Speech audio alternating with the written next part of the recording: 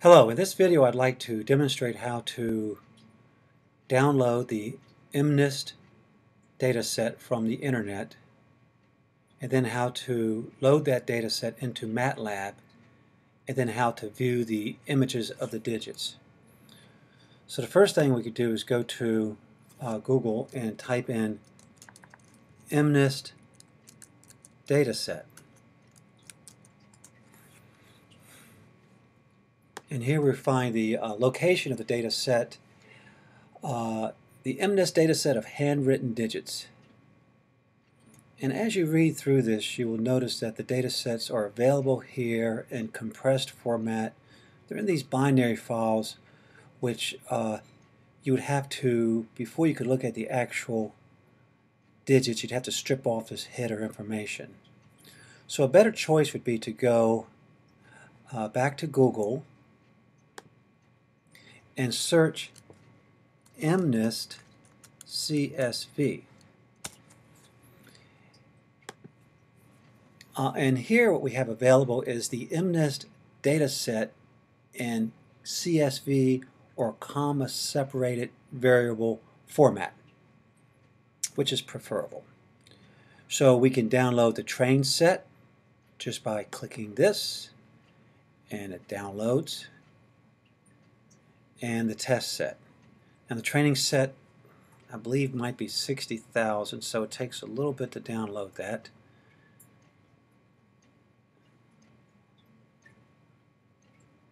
Okay, download's complete. Let's also download the test set. Okay, that I believe is 10,000 images. So if I look at my downloads, I see that I now have test set and train set. Now let's see how we can load these into MATLAB. So we open up MATLAB here, and I'm going to create a new directory to load these into.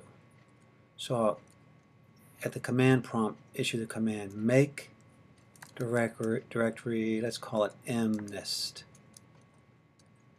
Okay, that directory already exists, so let's make a directory called test mnist. Okay, and now we will change into that directory.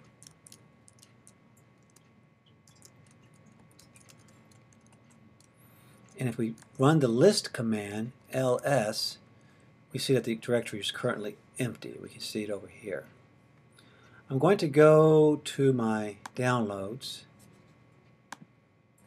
and copy the test set.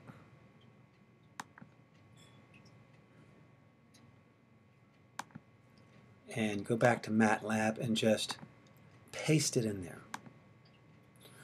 So now I have this test set stored in this directory. And if we hit list, we can see that it's there. So to load that into MATLAB, I want to load it into a variable called data. Is equal to load, and we put the file name here, enclosed in single quotes, mnist test.csv. Semicolon at the end, please. Notice it's taking a moment for that to load in. It's now loaded in.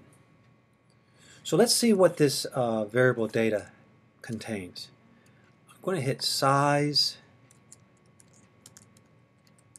data.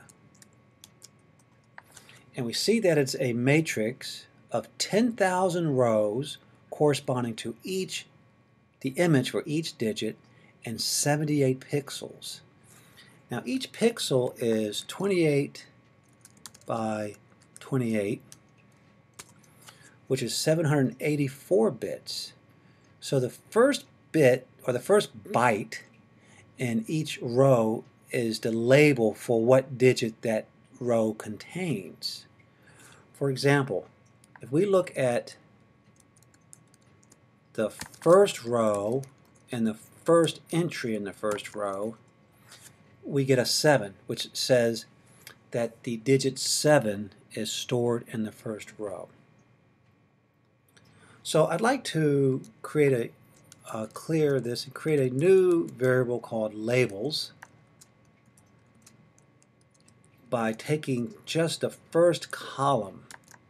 Okay, so the semicolon means I want all rows but just the first column. So labels now, if I show it, contains all the labels for the 10,000 rows.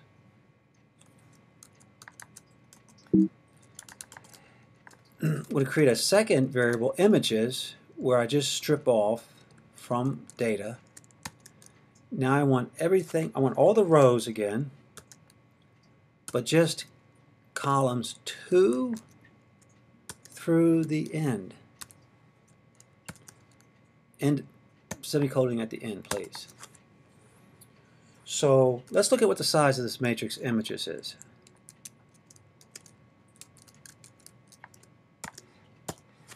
Now we have 10,000 rows corresponding to 10,000, the image for 10,000 digits, each containing 784 bytes. So to display an image,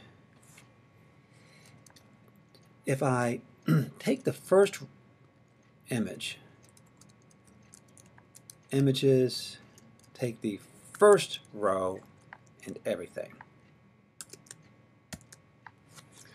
Well, that's going to give you a row vector of 784 pixel values.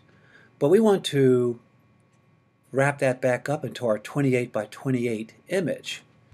So we will reshape this.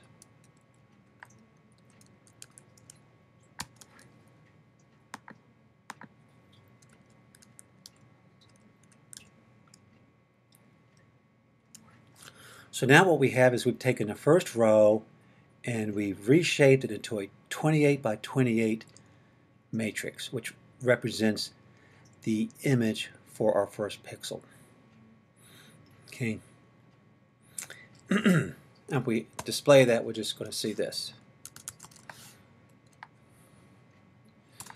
And I want to do color map gray. And I want to hit the up arrow key to get back this command here. So to display this image, we hit image SC for image scale, and that will display this image. And I'll explain the purpose of this single quote in a moment. So this should display that first digit. And there we have it. We have a 7.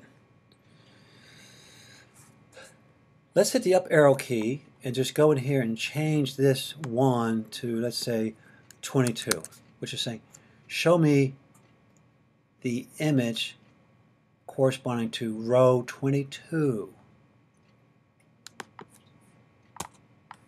It looks like a 6. Well, what we can do is we can look at labels and look at the 22nd entry and see what it says that digit is. And we get a 6. Okay, hope that helps. Thank you.